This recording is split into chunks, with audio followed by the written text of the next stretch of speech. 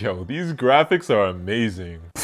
That's nothing compared to PC, man. What do you mean, Sheed? My PS5 is running this game at 4K. Isn't that the same as your $2,000 gaming PC running at 4K? Not even close. So most games that you play on PS5 are not even running games at 4K native. What does native mean exactly? A game running at native resolution means that your hardware is generating the exact number of pixels that your monitor or TV was designed to display, so it has the best quality. Most games on PS5 use scaling techniques, which renders the game at a lower resolution first and then scales it up to 4K for better performance. It's kind of like when you take a really low resolution picture and then try to print it out on a big sheet of paper. It turns out blurry, right? Scaling techniques help make this blurry image look better, but it's still not the same quality as native. Now that you mention it, that does make sense. I guess the PS5 would have to cost a lot more if it were actually that powerful. Yeah, one of the main advantages of gaming on console is that it's more affordable, so it would kind of defeat the purpose if PS5 was costing like $2,000.